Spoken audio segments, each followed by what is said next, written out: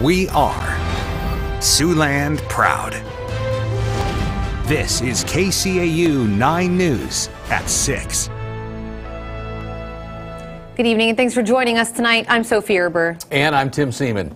Well, the status of Iowa's Democratic Presidential Caucus as a first-in-the-nation event is in doubt tonight. The state will still have a partial claim, at least to that designation, as Iowa's GOP announces it has no plans on changing its caucus plans. Details now in our top story at 6. We're going to go first, okay? Iowa Republicans are going to go first. I want Iowa Democrats to go first. Look, even if there's a political advantage to me being able to say that they tossed Iowa overboard, I need that advantage. I don't want to be able to say that because I think the state is going to be stronger if we go together, and I think the process is going to be stronger. The Iowa GOP also voiced their support for the Iowa Democrats maintaining their first-in-the-nation caucus as well, but acknowledged the decision is not up to the state party. Iowa has been the first in the nation at caucus time since 1972.